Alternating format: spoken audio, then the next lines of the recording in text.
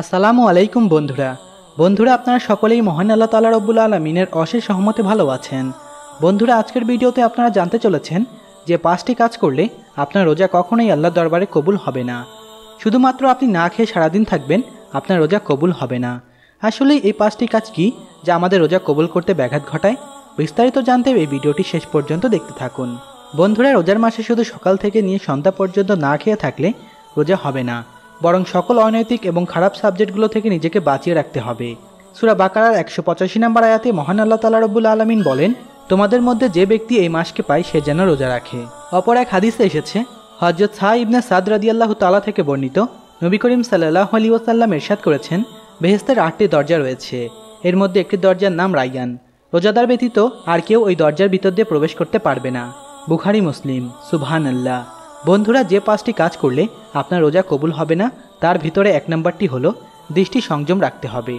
বন্ধুরা, বেগানা মেয়েদেরকে দেখা থেকে আপনাকে দূরে থাকতে হবে, তা সরাসরি দেখা হোক কিংবা টিভি সিনেমায় দেখা হোক।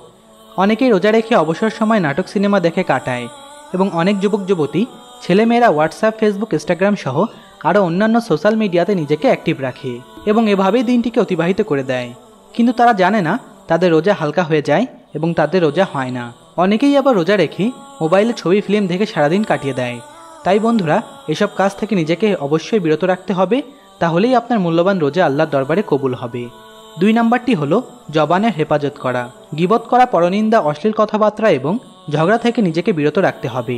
কেননা নবী করিম সাল্লাল্লাহু আলাইহি ওয়াসাল্লাম হাদিসের মধ্যে ইরশাদ করেছেন, যে ব্যক্তি রোজা অবস্থায় মিথ্যাচার এবং মন্দ কাজ ত্যাগ করেনি তার পানাহার থাকা আল্লাহর কাছে কোনো প্রয়োজন নেই। এছাড়া রাসূল করিম সাল্লাল্লাহু আলাইহি ওয়াসাল্লাম অন্য এক হাদিসে বর্ণনা করেছেন, রোজা অবস্থায় তোমাদের কেউ যেন অশ্লীল কথাবার্তা না বলে। যদি কেউ তার সঙ্গে গালিগালাজ, মারামারি, কাটাকাটিতে লিপ্ত হতে চায় তাহলে সে যেন তার সাথে অনুরূপ আচরণ না করে, অর্থাৎ সে যেন তাকে বলে, আমি রোজাদার। এই হাদিস থেকে আমরা স্পষ্ট হয়ে গেলাম যে রোজা অবস্থায় মারামারি, ঝগড়াতে লিপ্ত হওয়া তো দূরের কথা, বরং জোরে জোরে চিৎকার চেঁচামেচি করা আদবের খেলাপের পরিপন্থী। 3 নম্বরটি হলো কানের হেফাজত করা। গান শোনা, গীবত করা, পরনিন্দা এবং অশ্লীল কথাবার্তা শোনা থেকে নিজেকে বিরত রাখতে হবে। কেননা আমাদের ছোট ছোট ভাই ও বোনেরা রোজা রাখে, কিন্তু তারা রোজার আদবকে ভুলে গিয়ে বিভিন্ন ধরনের গান শুনে শুনে সারাদিন অতিবাহিত করে দেয়। সেই সব ছোট ছোট ভাই বোনদেরকে বলবো, তোমরা এই সময়গুলোতে গান শুনে অতিবাহিত না করে তোমরা কোরআন তেলাওয়াত শুনতে থাকবে। অনেকটাই তোমাদের হৃদয় প্রশান্তি পাবে এবং অবশ্যই তুমি নেকি হাসিল করতে পারবে।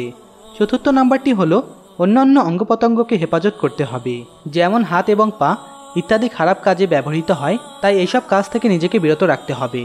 অর্থাৎ কোনো খারাপ কাজের দিকে নিজের হাত এবং পাকে এগিয়ে না দেওয়া, কোনো খারাপ কাজের দিকে নিজের পায়ের হেঁটে গিয়ে সেই কাজে সামিল না হওয়া, এসব কাজ থেকে অবশ্যই দূরে থাকতে হবে। 5 নম্বরটি হলো সেহরি ও ইফতারে হারাম খাদ্য পরিহার করা। ইমাম গাজলারি রাহিমাতুল্লাহ আলাইহি বলেন, যে ব্যক্তি সারাদিন রোজা রেখে হারাম খাবার দ্বারা ইফতার করে সে যেন একটি অট্টালিকা নির্মাণ করে এবং একটি শহরকে ধ্বংস করে। সুবহানাল্লাহ।